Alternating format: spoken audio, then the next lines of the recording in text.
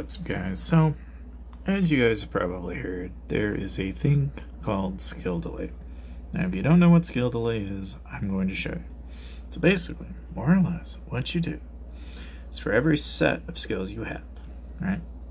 You can go up to this tab where you see the two arrows at the right, tap this, and then you'll have your different sets, right? So like, for example, my first set, I can set the delay to no delay, 1 second, 2 second, 3 second, no delay, and then 3 second, right? Now you might be wondering, why do I have it set this way? Well, I think in terms of stuns. I'm a stun build, I'm running a Holy Guide build that'll soon turn to profit. The reason why is, so if I wait a second, then pop it, it's 1.5 seconds. That gives me exactly 2 or half a second for the next one to fire off. And then in that half a second, that'll run for another 3 seconds. And during that 3-second duration, right, okay, 2 seconds will go by, and then I will need that third skill to pop, because at this point my 2 stuns have gone. Okay, so I need a shield, because now whatever the stun's gonna do is now no longer valuable, so I need the shield, right? And then after that, shield goes off, right? And again, the key here is remembering how long it lasts, which is 10 seconds.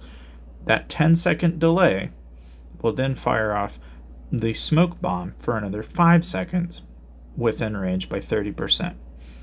Now, what's interesting about that is I fire that off at exactly the same time.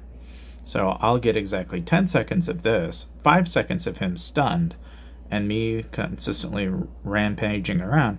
But because of the skill CD duration, by that time, 1 and 2 seconds go by, I'll have another 1.5 seconds of this, another 3 seconds of that, making 7 seconds, and therefore only a 3-second delay till I have another Shroom Shield, and rinse repeat.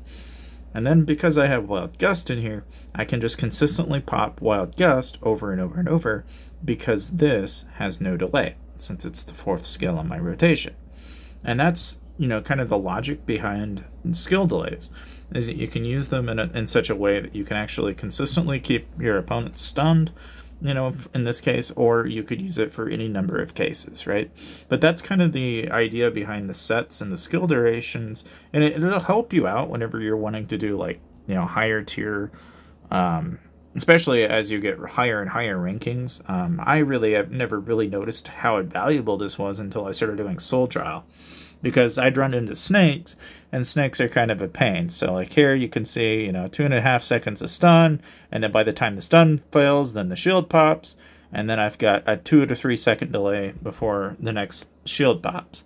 Yeah, and that 3-second delay, you know, I could try to modify it in such a way that maybe I pop the smoke shield, you know, maybe after that 10-second delay, so that way I get a stun right after. You know, like, that's entirely an option. So like what we could do is just go in here, we could tweak it. You know, that's the nice thing, is that now that you know where to look, this is really all you have to do is just play with it, really. So like in here, I'll just go into my first set. I'll say, you know, instead of maybe 3 seconds, let's do it right at 10 seconds, which should be about when the shield ends, right?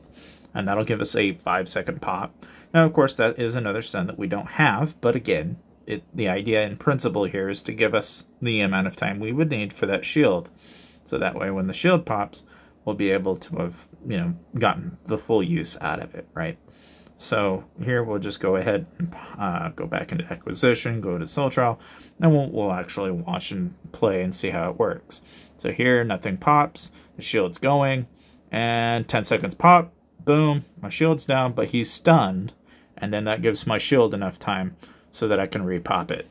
And again, that's the key thing here. It's like you have the ability to kind of control what you can do with skill delay. So skill delay is a huge benefit in terms of what you can do as a Holy Guide build. I mean, for me personally, I found this to be one of the nicest changes that I've gotten access to, because this has made it so that you can actually kind of strategize how you want those skills to pop, when you want them to pop, and how you want them to pop. Of course, you know, needless to say, hopefully this was somewhat helpful for you if you didn't know what skill delay was and what to look for, and I'll see you guys to the next video.